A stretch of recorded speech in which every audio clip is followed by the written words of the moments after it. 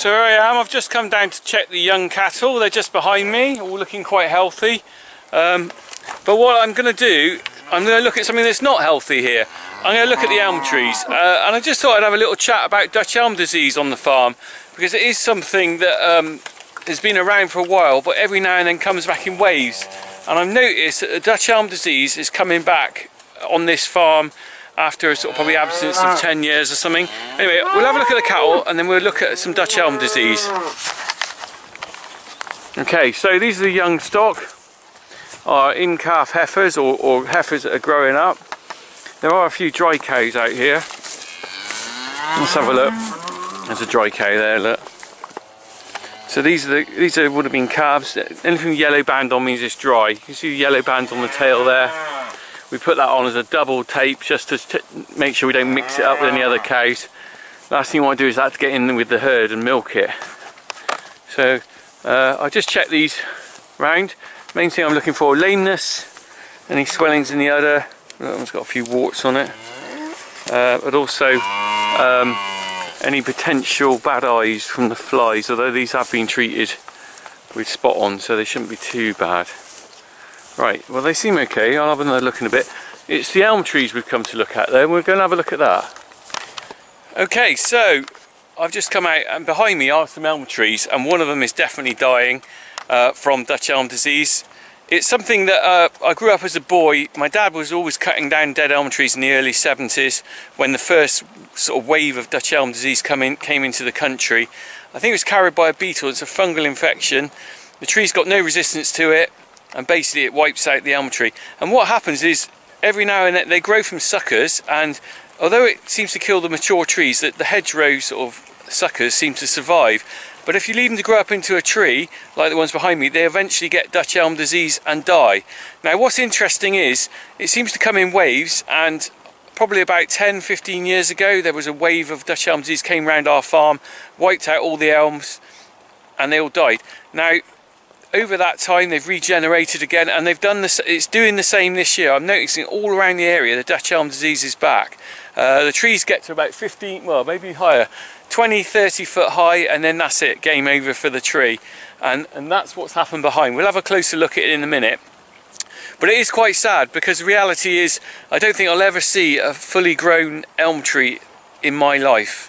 Because it just, unless we can get a genetically modified elm tree and release it into the wild, which I don't think at the moment is either allowed or viable, we can't stop this Dutch elm disease. You can do all you like, you can leave them on the farm, but they just get it every time. And certainly the trees in this country are under attack. We've got sudden ash death, we've got ash dieback, and then there's sudden oak death. Certainly it's kind of like changing the landscape, because you know, this landscape, and certainly in this area, would have been all mature elm trees when I was a kid, and that's all gone. It's quite interesting. It's kind of a regional tree to this area for sure. If you go around the country, you see different regional trees. Silver birch seems to be in certain areas. You never see a silver birch in this area. If any of you are watching from around the world or in parts of the country, I'd like to know what your regional tree is, what you think is your regional tree. You know, let me know. Anyway, we're going to have a look. It's up there, and we'll see what we can see at the end as well. Try and find another dead one. So here's a classic example of one of the elm trees that's dying. Just while I'm stood here, the leaves are coming down like snowflakes. Look, it's autumnal, and the leaves are on the floor. And I just literally stood here, and I saw, look, I can see one coming down now in the air. There it is. So they're coming off the tree, so the tree is actually dying. Now it's quite sad really to see that go, because it's as high as it will ever get. That will be firewood in a few years time. And so that one, they go through stages. So this one is obviously just past the initial death stage, and the leaves are coming off. We look over here, this one's not so advanced. I'll go around and have a look at that one. Okay, so I'm just going to zoom in on this one. And you can just see that it's actually starting to die on the top. The branches, the leaves have died, they've gone brown. They haven't gone yellow like the other one, but the rest of the tree will go yellow, I'm sure. And that will end up being a sort of skeletal tree eventually, similar to the other one. And then you end up with a dead tree in the hedge. We'll have a look up further up the lane where there is actually a dead elm. Okay, so I've come back round this side of the sewer pumping station and get a better look at this tree. And they're all the same. Takes the top out first of all. You can see the brown leaves up there. Those cattle aren't happy because I've been running around with them. You can see the centre of the trees going, and the leaves are all brown and crispy. And not very easy to get to the top of a tree to look at it, is it? But you can see that will be dead within a few months, which is a real shame. And further up this lovely little lane, there is a dead one I noticed when I was coming down. But I can see there's another one dying. So top of this one looks healthy. Just to the right of it, I don't know if I can zoom in very well. I can just see some brown leaves poking through the top there. Can you see that? I'm on full digital zoom, so it's not as clear as it could be. But you can just make out some brown bits that are just showing that elm there is just about to go as well. It's just a case that they're all next to each other. Look, there's that one I was looking at earlier with the yellow leaves. They're all in a line. They're all going to go. This clump is all going to go within a few weeks or months. Let's have a look at the dead one at the top then anyway. I love this little lane down here. It's a beautiful little place to be. Very mellow. See if I can spot the dead elm. Where is it? I spotted it on the way down, but I thought we'd look at one that was still alive before we got to the dead zone. And of course now I'm here, I can't actually see it. I know it's here. Okay, well this is the end of the trees on the left hand side where it is. Let's get out and have a look. Okay, not very easy to get to, so I'm going to climb. Oh, health and safety, forget that. Right, climbing through the hedge here to find myself a dead elm tree.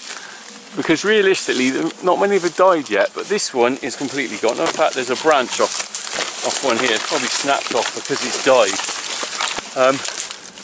But you can see the skeleton there. Look at it. The dead tree of an elm, and next to it is one that is dying. Look, it's dead at the top. It's still got leaves at the bottom. And what happens is, so they die like this, completely dead. And it hasn't happened yet, but the bark will start peeling off, and you'll probably see the outline of the burrows of the beetle in it that brings the disease with it.